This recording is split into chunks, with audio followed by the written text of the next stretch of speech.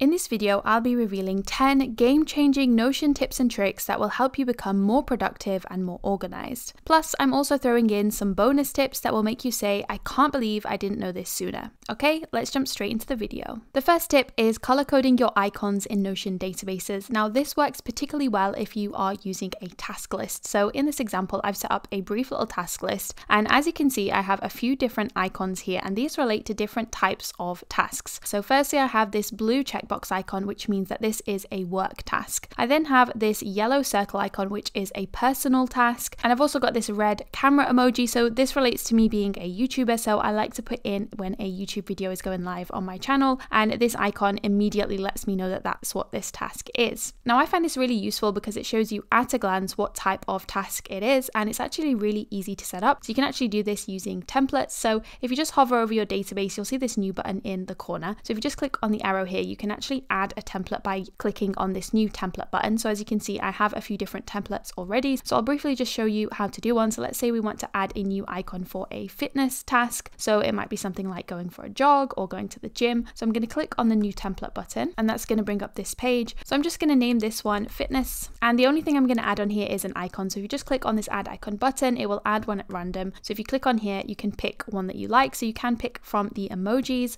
or you can use Notion's icons, which is what I usually use. And you can choose the color of the icon using this button here. So if I click on here, it's going to ask me what color. So I want to make this different to the colors that I've used already. So I think in this case, we're going to go with green. So green is going to stand for fitness, and I can also pick an icon that is related to fitness. So I think I'm going to go with this dumbbell icon here. So that's all I'm going to do. I'm not going to add anything else to this template, and I'm just going to hit back. And if I now click on this down arrow, as you can see, that new template with our new fitness icon has been added. So if I now add a new task into my task list, let's say that I want to go on a morning run, I can just type it in, and I'm just going to click on this little button here, and that's going to open the page. And then I can simply select which template I want to apply. So in this case, obviously I'm going to pick the fitness one. And as you can see, that's automatically now added our icon for us. Tip number 2 is creating buttons for repetitive tasks. So in this example, I'm using the exact same task list that I've just shown you. In this example, I've actually set up this button for the first day of the month. So for me, whenever it's the first day of the month, I have a few specific tasks that I want to complete. It's usually setting goals for the month and reviewing last month's goals. So in the past, it would take me ages to input all of these tasks into my task list every single month.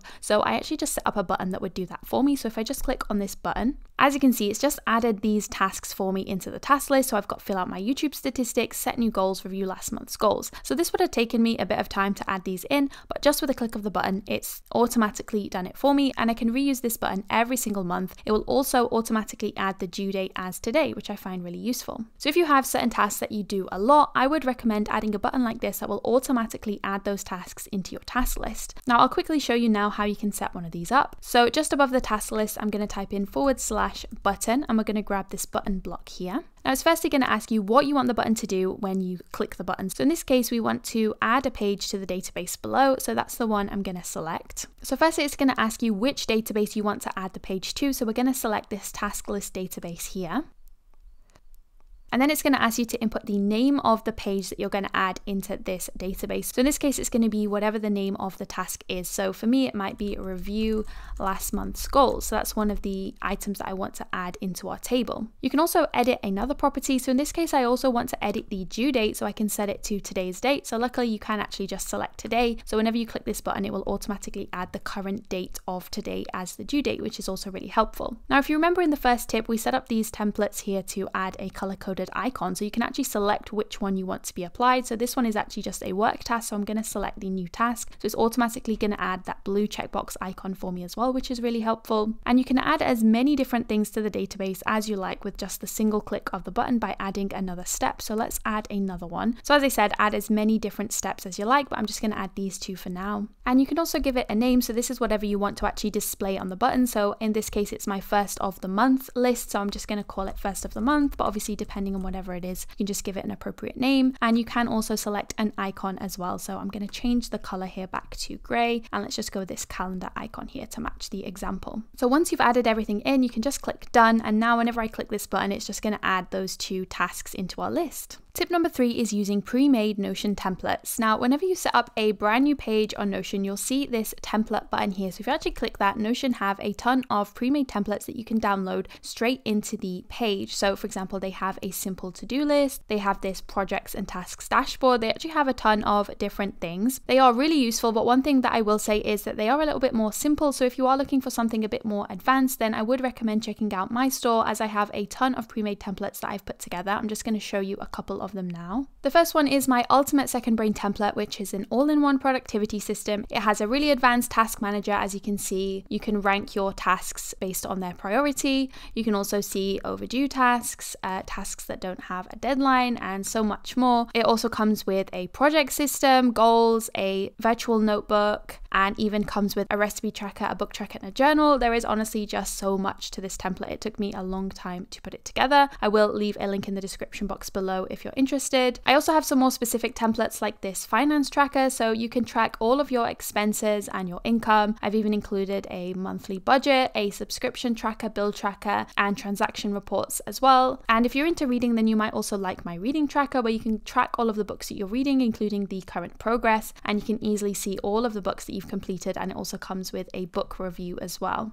I will leave a link to my store in the description box. Tip number 4 is adding a navigation bar to easily navigate between your different Notion pages. So here is a quick little home dashboard that I set up. So as you can see, I have this navigation bar that allows me to navigate between the different pages. So you simply just click on one of the links here and it will take you to that page. So here we are on a habit tracker. So this is all just blank because it's just an example that I set up, and you can easily just click between the different pages, and this displays at the top of every single page. So this is actually really easy to set up. So I'm just going to show you briefly how. So we're going to use a call out block. So I'm just going to type in /call out, and you can choose any background color that you like. If you click on the 6 dots here and select color, you can pick whichever background color you like. I'm just going to go with gray for this example. And if you click here, you can choose an icon. So you can choose from Notion's icon library. You can upload a custom one if you like, or you can use an emoji. So in this case, I think I'm just going to use the link emoji like this, as it's a navigation bar. Next, you just want to type out the name of all of the different pages that you want to link to in your navigation bar. So I always like to have a home one, so I can easily come back to this home page, and I'm just going to type in this line symbol here that you should find on your keyboard, and then I'm just going to type in the name of all of these different pages. So recipes. So now we have the names of the pages. All we need to do is add a link. So let's start with the recipe one as an example. So here is the actual recipe page. So what I'm going to do is click on the 6 dots next to it, and I'm going to select copy link. I'm then just going to highlight the word recipes here, and I'm just going to select this link option here and just paste in the link, and that will bring up the page here. So I'm just going to select that one. So that is now applied. So I'm just going to do the exact same for the other one. So for habit tracker again, I'm just going to copy the link and then just paste it over the top of the word. And to copy the link for the actual homepage, if you click on the 3 dots in the corner, you can select the copy link option here.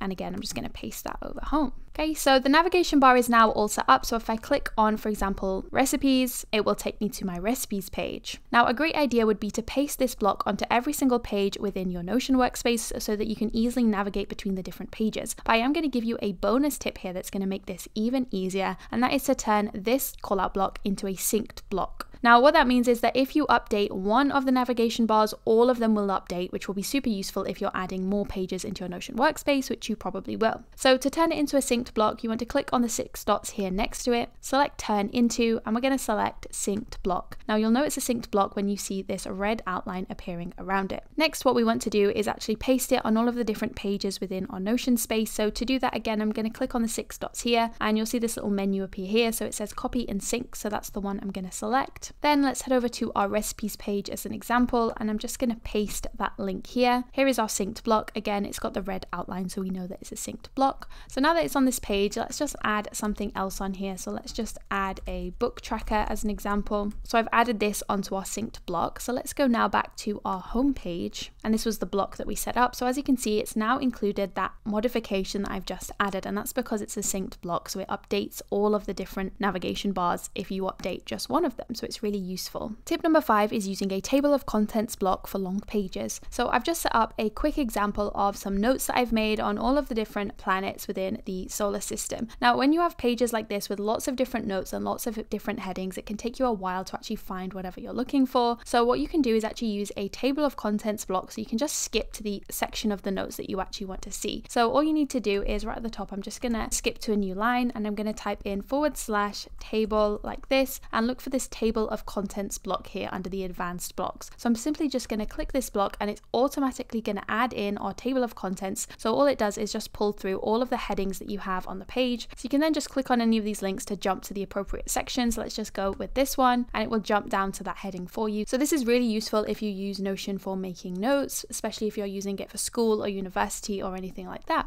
Tip number 6 is picking a productivity method and sticking to it. A lot of people build their own productivity systems within Notion and it can be really difficult building one of these from scratch. So the best way to do that is picking a productivity method and then just sticking with it. Now, there are tons of videos out there on YouTube covering all of the different methods. Now, some of the most popular productivity methods out there are the Para method, Getting Things Done, Eat the Frog, and the Eisenhower matrix, but there are a lot more out there as well. So I would recommend just picking one of these methods and trying to stick to it for a while. Now, I briefly mentioned my second brain template earlier, but this template actually uses both the Para method and the Getting Things Done method. So I've combined the two into a really powerful system, so it helps you become even more productive. And if you are interested in this template at all, it will be in the description box below. Tip number 7 is learning some common Notion shortcuts. So there are actually tons of keyboard shortcuts within Notion that will help you do things quicker. So I'm just going to cover some of my favorite, most used shortcuts in this video, but Notion do have a full guide on their website that I'll link down below where you can view all of the different shortcuts that they offer. So the first one is typing in a colon like this and then the name of an emoji. So let's just do a star emoji and that will then bring up the selector. So you can just pick whichever one you want. So let's go with this one and that will then add it into the space. The next shortcut is typing the more than symbol like this and then a space, and that will insert a toggle for you, so you can just type things in your toggle and then open and close it as you please. If you want to add a to-do list block really quickly, you can just type 2 square brackets like this and then a space, and that will automatically add in a to-do list block like this, so you can then check the task off once it's complete. If you want to link to a page at any point, you can type in the @ symbol like this, and then if you just start typing the page, you can then select it from here and that will then add a link into the page, so I can just click on this to go to that page. To easily add headings into Notion, you can just type a hashtag like this and a space, and that will add in a heading block. So if you type in a single hashtag, you'll get a H1 heading, but if you type in 2 hashtags like this and a space, you'll get a H2 block, and if you type in 3 hashtags and a space, you'll get a H3 block. You can type in 3 dashes in a row like this and it will add in a divider.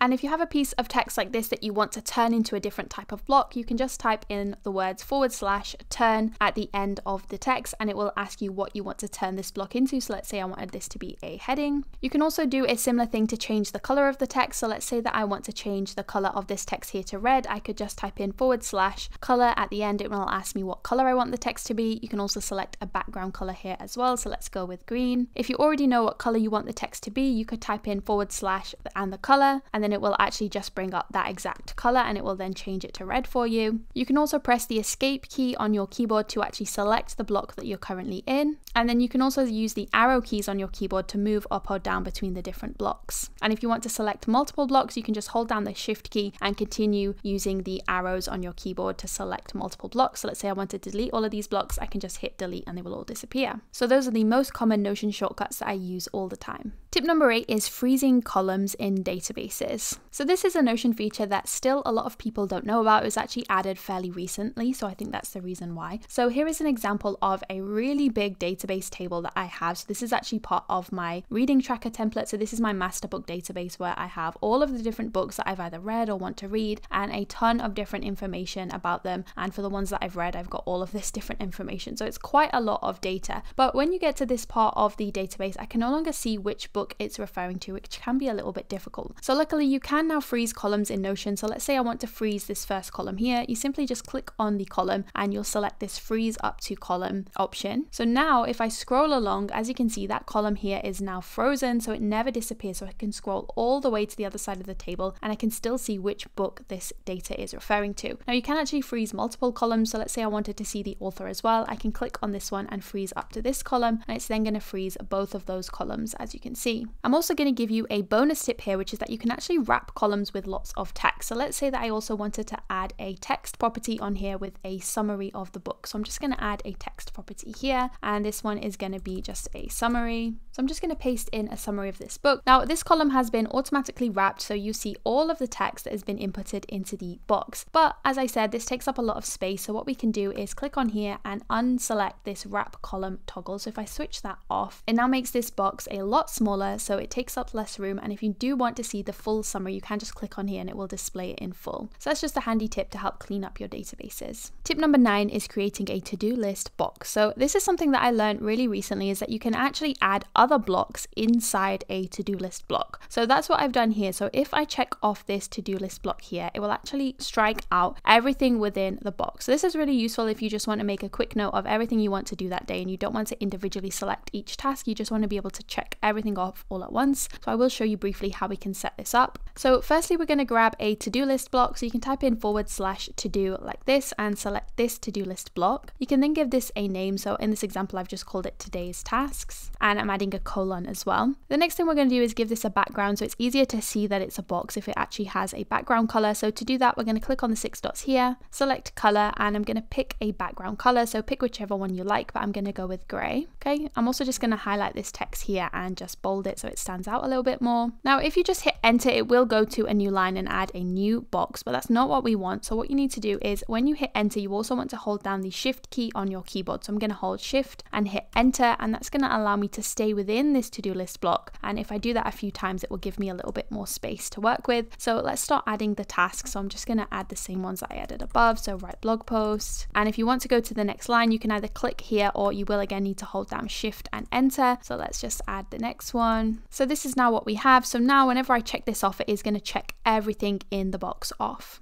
So it's pretty cool. Tip number 10 is to create a home page. So one thing that can be really confusing when you first get started in Notion is actually finding all of the different pages that you've created. You might get excited and start creating a habit tracker, a recipe book, a note-taking system, and then suddenly you can't find all of the pages. So one thing that I found really helpful is actually setting up a home page. So it doesn't have to be really elaborate. Here is just a really simple home page that I've set up. So I did show you this example earlier. So it's simply where you just list all of the different pages that you have in your system so you can easily navigate between them. And as I showed you earlier, you can even set up a navigation bar to make that even easier. Homepages can be a lot more elaborate though. So as I showed you earlier, my second brain system actually has a really elaborate homepage where I've got an overview of the key databases. So you'll see your task list on the homepage, but you'll also be able to navigate between all of the different pages within your system. I've also got an overview of some other areas in the template as well. I've also previously set up this really fun Studio Ghibli inspired dashboard. So as you can see, there's an area for your to-do list and monthly goals. I've got some fun widgets and images and even a habit tracker that I've set up as well. So it's really up to you. You can really make it as elaborate or as simple as possible, but I would recommend having a homepage so that it's easy to find everything within your Notion system. And that's it. Remember to check out all of my pre-made Notion templates, including my advanced second brain system, over on my store. I'll leave a link in the description box below. And if you did find this video useful, then I'd really appreciate if you could give the video a thumbs up and subscribe to the channel as I post new Notion tutorials like this one every single week.